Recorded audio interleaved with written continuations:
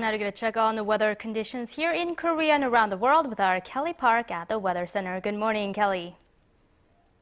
Hello, Yusan, and good morning. Well, we've been having shorts and t-shirt weather for 4 consecutive days as we've been enjoying a typical weather of early July. And today, as we celebrate Parents' Day here in Korea, we're expecting a big warm-up ahead with great conditions to spend time with family and friends. But first off, we are dealing with some patchy dense fog lingering in areas, especially in the west coast and the inland locations, so do watch out for some low visibility out there. Skies will clear up as temperatures rise up into the 20s, showing clear sunny skies for the rest of the day.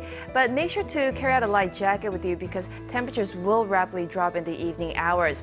But tomorrow we'll be expecting another warmer day. We're expecting another welcoming shower across the nation starting from the Thursday, continuing into Friday nationwide, so keep that in mind.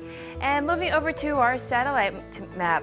Currently the high pressure is situated over in the east coast, providing us with clear blue skies across the nation, but lots of clouds will be lingering over in the Jeju Island.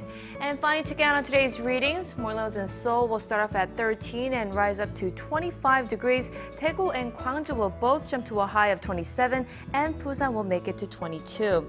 Other regions like Jeju Island will be seeing lots of clouds throughout the day. Daejeon hits 28, and Mount Kumgang will be topping out at 20 degrees.